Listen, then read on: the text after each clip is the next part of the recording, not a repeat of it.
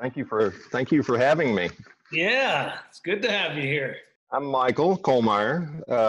I have a small furniture business in Maysville, Kentucky. I build custom pieces, one-offs. I do wood, reclaimed wood, metal, leather. I'm playing with the ECC and GFRC concretes along with the wood. I did 18 years in heavy construction. Okay. And had a workplace injury, tore out my shoulder and ruptured disc in my neck. And they told me I was disabled, and at 36 years old, I wasn't accepting that. So my hobby became my business. Great, I love it. So and honestly, it was a lot of pain, but it was a blessing because I don't go to work now. I love what I'm doing. Yeah, it's only work if you'd rather be somewhere else. Correct. Yeah. What got you? I've read over your website and things, but what got you into it? I mean, you've been in this game for a while. I'm the same as you. Ever since I was a young man, I wanted to fabricate and make stuff. So when I was super young, I remember my folks took us all on a dude ranch, 1 week dude ranch experience. And all my brothers and sisters were into the horses and the riding and all that. And I just wasn't. I wanted to take that week and go in the woods and build something. So I went in the woods and I found a bunch of little branches and wood, twigs and whatnot. And I started whittling and carving and wrapping with leather. And I built a chair. And I was 15 years old, 14 years old.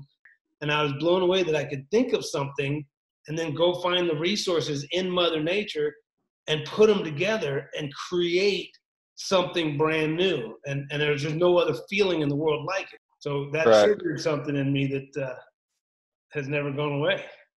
Do you still have that piece? No, sadly. No.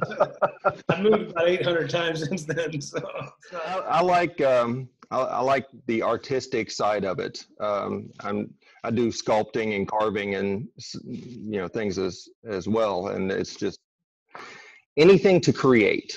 Yeah. That's it. Great. I think a lot more people have that don't even know it. They never had an opportunity to explore it. I think you're absolutely correct. A lot of people say, well, I can't do that. I wish I could. Well, have you tried? Yeah. Because you'll never know until you do. That's exactly right. Now you have, how many employees? What size is your business? Right now, I've just downsized back to myself. I had one full-time guy and 3 part-times, and I'm just trying to figure out where I need to be. Yep. I've done one-offs, I've done restaurants, bars, and I'm trying to figure out, with the employees and doing the restaurants, I gross more money, I took home less myself. Yeah. So is it better to grow? And if you do, at what point does that turn around? I mean, that has to turn around at some point to where you're actually making money. That's a great point and a fair question. I started by myself as a one-man show, and I had a daughter. This was back in '97. And when my daughter was born, I realized, holy cow, I can't really afford the future that I want for my family with just my own 2 hands. I just didn't have that super high-end clientele. And so I figured I had to scale up. I had to hire people. So I hired my first guy, and I put him on the clock. And then I started paying him on payroll. And then I got a notice from the state of Arizona, the DES, Department of Economic Security. And they said, hey, you should be withholding child support from him.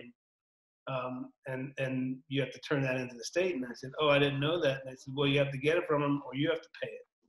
And I said, well, I didn't have a baby. I don't know. I don't even know the kids. I don't have to pay it. They said, yeah, if you hire somebody and you don't collect the child support necessary, then you owe it. And I said, oh my goodness. So it was a real quick, hard blow to the reality of being an employer. To be fair, when I grew my company to 30 some odd employees, we were shipping furniture. I was building just wholesale barnwood furniture. So it was just to stores. We were all over the country and we were shipping out furniture like crazy, and 30 employees and things were going rock and rolling. And I don't recall a year where I felt flush, or I was making money and it was worth it in that sense. I don't recall going, I made it. Okay, now this thing runs on its own. I'm getting paid. Everything. I recall making a little bit more money every year, but having 10 times more work every year. You know, my increase in responsibility and trying to figure out how to manage this monster was just growing and growing and growing and growing. And that was right about when the economic downturn happened, and we atrophied as a company to survive. And that in 2010, I had kind of not a breakdown, but I was over it. I said, you know what? I want a one-man shop again. I want to go back to doing what started all this, doing what I love to do, and not having to be the big international business owner. So, well, that answered a lot right there. So with the pieces you're doing now, I see you have your lines. Are they production pieces? Do you keep inventory in stock, or are you building to order? So what I'm doing now, I've taken it to the next level, and this is something for you to consider, and this is an interesting angle. I design furniture for companies, 2 different companies, and they manufacture it and sell it and deal with it and do everything. It's like I write a country song. Somebody else is performing it, someone else is promoting it to the radio, someone else is doing it, and I just get a percentage for my designs into perpetuity. So I get a percentage forever. And I have a shop, I build the first prototype, or sometimes I'll just build the corner of the prototype because I'll have a real ingenious way of doing the connection or whatnot. So I'll have to build that and send that to the company and say, here's what we're working towards. And then I of course have to make the cut list and all that for all the other pieces, but I don't have to build the whole piece sometimes. So you get to design and let someone else do all the production. I like that. I do high-end custom one-offs for customers when they're worth it to me, either financially or the project itself is just so cool and so rewarding. I want to do it and I'll do it. It's not about the money, it's about the project and whatnot. But I cherry pick those, and I only do those when I want to. This is something to really be thinking about, because I make about the same percentage for every piece of furniture that sells right now in my wholesale percentage agreement that I did when I owned the company and ran all the employees, had all the headaches. I'm not at the scale that we used to be. You know, we used to be doing $2 million a year in sales. I haven't hit that point yet. But if I were to do $2 million in sales, I would take home the same amount of money for little to no work. Well, am I allowed to ask, how do you find those kind of companies to partner with?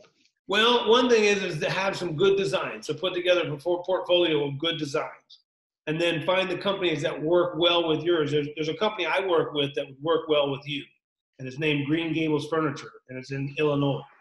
And they make barnwood furniture. They're making a lot of new stuff now. We're branching out in different directions, but they do barnwood furniture quite a bit, and quite a bit of live edge.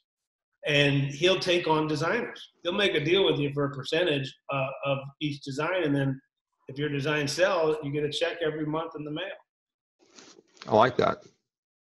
To me, after this many years in the business and all the ups and downs and headaches and going from a one-man shop to a 30-man nightmare back to a one-man shop, this is kind of the ideal, where I cherry pick the really good jobs. I stay busy, I stay in the world, and I make money off those good jobs. But I also have a passive revenue happening from the design. That's what I'm looking for. I'm facing the same dilemma that you faced earlier, and that's I can only create so much with 2 hands. Yep. And I want more, but I still want to create. Yeah. So how to make it happen? And I've looked at things doing the smaller pieces, say cutting boards, candlesticks, things like that I can run production wise and maybe selling those for bread and butter, and still allowing me to do the one-off table or the bedroom suite, things like that. I may not have grown. Plus, I have no education. I learned as I went. It took me a long time to figure out how to play the game and be a businessman. And so with all those factors, my company could have done way better had it been in different circumstances. But with that said, I would, even if I was making 5 times as much money back then, I prefer my life now. My brother once asked me. My brother's a very, very, very wealthy and well-to-do attorney in Phoenix. He does real well. And he called me on Sunday. And he said, "Where are you?" And I said, "I'm in my shop." And he's like, "Geez, Tim, what are you doing? You're in your shop every day. What are you doing? Take a Sunday off." And I thought, I was like, wow, that's maybe I am doing something wrong because I'm not as wealthy as him. He's doing something right. And then I thought, Matt, if I won the lottery, you know where I'd be on Sunday? Right here. Yep. Yep. I agree wholeheartedly. My wife asked what I'd do if I won the lottery. And it's like, well, I would do what I'm doing now. I just wouldn't have the headache of yeah, and your tools would be a little bit newer and your shop would be a little warmer and whatever. It's some scalable stuff, but it'd be pretty much the same thing. Did you said you learned as you went. Did you have a business plan per se? Because when I started out, and the reason I asked, when I started out, some mentors told me you have to have a business plan, you have to have your roadmap. Well, I sort of did that, and it's veered so much from where I started, because I've had to learn as I go. I've had to change and to survive. Yeah, sure. Yeah, and so it's, is a business plan other than a loan? That's a fantastic question, Michael, and I love this question. I have had multiple different businesses. When I started Western Heritage, it was in '91. There was no internet, and you went to the library and you checked out books and you learned how to do Japanese joinery and how to manufacture and cut and build, and so there was. It was. I didn't have a business plan. That wasn't part of it. It was stumbling through as I went. Once I got to a certain point and I hired people and my company grew to a certain scale and I needed to go look for investment money, I put together a business plan, full 5-year with a 2-year and a 1-year. So we built a big business plan. We went out seeking money. We did all the right things that we're supposed to do. With that said, the world has changed so incredibly since that time to now. We live in this instant world of information, and the ability to change and shift directions right now is a great asset. It used to be a liability that if you were chugging along and you're working towards this goal and you got sidetracked, you would lose that end result. Nowadays, opportunities pop out, and if you're not flexible and wide awake and aware, you can miss out on some really, really great opportunities. So a business plan is, in the old school way, is to me antiquated. Now, having a vision and making a vision board and saying, here's where I want to be, here's how I want to live, here's my dream, is more important today than ever before. Meaning, you want to live like this, you want this much income, revenue, every year, you want to, having the big picture and having the goals that you want and remembering those 5 years from now, here's where I want to be. I want to be financially able to retire. I want to be there. And writing those down and having a vision is really important, because when that opportunity pops up and someone says, hey, I'm doing this 3D printed thing, but I want to inlay barnwood into it and do a real modern blah, blah, blah. You can go, that will work towards my vision. That will help me get where I'm going. And so you can jump onto that, or you can look at another opportunity and go, that sounds like a lot of fun, but that's just going to sidetrack me and I'm not going to get where I want to go. Go have fun, but I'm not going to make any money. So having your personal vision and your personal 5-year, 8-year, 10-year plan is more important than ever. Right. But having a legitimate, bona fide market business plan, the market changes so rapidly and so crazy right now that I don't find any value in that. How do you get in front of the people that are able to buy the one-off heirlooms? Did that happen for you? Were you always doing that, or did that happen after Ellen's design challenge? Oh, I was doing it long before that. Matter of fact, Ellen called me, her people, Michael called me and invited me on the show because I had a video that for the Expanding Roundtable that had over 2 million hits. So she saw the video and said, hey, I like this guy. Call him up, find him. So they found me and brought me on board. And so, and that Expanding Roundtable wholesaled for $14,000. So and that was in 2003, I think that video was shot. So I was doing that long before Ellen, as far as that high-end market. Gotcha. What happened with the high-end market was a couple of things. One, we live in a much better world than we were in 2003. When I was starting to push, like in 1999, was when I really started ramping up and started building the business and going after that high-end clientele. There was no internet. There was no way of communicating your vision other than $4,500 ads and Cowboys and Indians, or the rags and the papers and that sort of thing. And so what I did was I went to the stores that sold the high end in Aspen and Vail and Telluride and Sun Valley. And so these areas that were super wealthy people, my furniture was in those stores with my tags on it. And I made it a deal to leave my tags on because my tags told the story of the building that was disassembled. So I would go and research the building, and I would say this was in this county and this, that, and the other, and it was used as a mule barn, and I would write the story and hang that tag with my identification on it. They wouldn't take the tag off because the tag added value to the finished furniture, so they left my tags on. So eventually my brand and my name got out there amongst the elite because they were buying my furniture in these high-end towns. So that's how I got in. It was more of a backdoor way, passively, by going and working with the stores that catered to the super rich. That was a thought to take that route at some point. If I were to do it today, I would maybe selectively get a couple of stores. I would put together a couple of lines that were design driven, meaning they were really cool looking, but not super labor intense, so that you don't hire yourself. Get a couple of those things going. Like a desk, a small office desk is always something good for those kind of environments, because every one of those houses has an office in it. You dumb them down so you can really knock them out, but they really look cool. And so that's a way to get in there and start meeting some of those clients, because that Teton store or that Jackson Hole store will call you and say, hey, they like the office desk. They want a credenza behind it. Will you make that for me? And you say, yeah, and you give them the bid and the price, and then they say yes. And now you're talking directly with the customers a lot of times. You're delivering to the customers, and then you build that relationship. But that would be one of my passive avenues that I would take, because it doesn't hurt you. It's good for you. It's good for your vision. You got furniture in high-end stores. It's good for your reputation, good for everything. So it's not a bad thing. Also gives me an excuse to get out west. This, having worked with these stores, they're desperate for new design. They're desperate for new design. And nowadays you can reach them via the internet or via direct messaging. There's a way to get to them, where before you had to go knock on their door and say, hey, I got something in my truck I want to show you. And they had to be in a good mood. And then they had to come out to your truck, and then you had to pull it out of the truck and unwrap the blanket off of it, go through this whole process, which is what we did. That's the only thing we ever did. But it was a long, painful, expensive process to sell furniture. I'm one of those guys. I have a vision. I want to build it.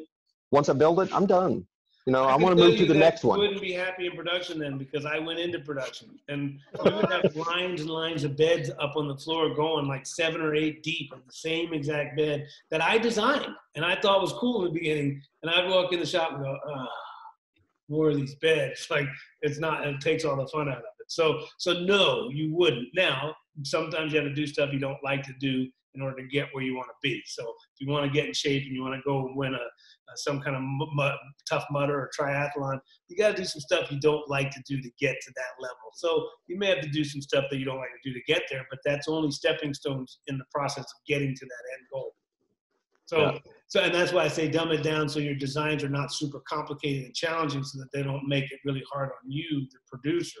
If you do make a sale of 4 or 5 or 6 pieces, you're not pulling your hair out. 2 other things I would work on is I would work on some portfolio design stuff that you could sell exclusive or as designs to some builders. Today's world, this is going to probably catch you out of left field, but I'm a true believer. There's a lot of inexpensive marketing out there that can reach and target specific people. If you have a great product with a great story, Facebook ads are still very inexpensive, and they chase around the demographic that you want to chase. They chase the person building a log cabin. So if you're saying, I want to find the people building a log cabin that are paying more than $1 million or whatever, and you start figuring out, and you can start chasing ads for people who are doing that. And they're building a log cabin. It doesn't hurt them that something pops up and this cool barnwood desk pops up. But hey, I like that. That could go in my new log cabin. So one of my point of that is it's very, very direct and very inexpensive ad space. I spent a lot of money on ad space over the year, over $1 million on ad space over the years. And the today's world, the Facebook ads and the Instagram ads are very, very valuable and very good. So it's worth the money, $20 here, $50 campaign here, where you try to target. If you have a product, obviously you have to have something that visually they see and go, oh, I got to zoom in on that to make the ad pay. But if you've got a product that would intrigue them, boom. I'm going to leave it up to you to how to answer it, because I don't want to get too personal into your business. But where, I don't even know how to ask it. Where can the business go as far as what can you ask for a piece of furniture when you hit that high end? Oh, feel free to ask. So an office desk, a nice, really nice, full size executive office desk. We call it the presidential desk. Mm-hmm. It's nice, and it's got copper inlay, and it's got barnwood and cherry and walnut and everything finished and soft close and beautiful and nice. But it's an all wood piece of furniture with a leather insert for a writing pad. Is a retail of 18 to 25,000, depending on size and amenities. A coffee table with nice leather inserts is between $3,000 and $7,000, and literally in our retail price points, we have $3,000 coffee tables and we have $7,000 coffee tables. Okay. A hall table is the same basic price point. It's $2,500 and $6,500. I don't do any upholstery, but it's mostly all wood furniture. But our dining tables, $4,500 for a nice barnwood trestle dining table. Retail. My most expensive piece so far has been $8,000 table. Was that the one with the concrete in it? No, it wasn't. I like that. I like the old wood and the concrete. I like the barnwood and the concrete. And I like the mix of the concrete with the industrial with some steel. I think you got something cool there. Working with your hands has been considered a secondary occupation versus working with your brains or your talents. And we've lost that. But when Mother Teresa did all she did, it was because she was so passionate about it, and that's what she wanted to do with her day. Not because she was miserable doing it. She hated it, but she needed to be a good person to go to heaven. Yeah. Because that was her calling. And so if your calling is to make cool stuff with your hands, then you have to figure out every route that it goes. Now, if it's to help people and make cool stuff with your hands, that to me is a bonus. It's given a gift for a reason, and I want to make a good living for myself, but if I can help others with my gift, and I think that's the way we change the world. Well, great, Michael. I hope I gave you some information that you can use. You did a lot, actually. Well, I'm here. Like I said, it's the craftsman's way to help each other. And if you have questions, whatever, shoot me a text or shoot me an email, and let's follow up on it. I'll help you guide and navigate as best as I can. Anyways. I appreciate that. Thank you. Yeah, great.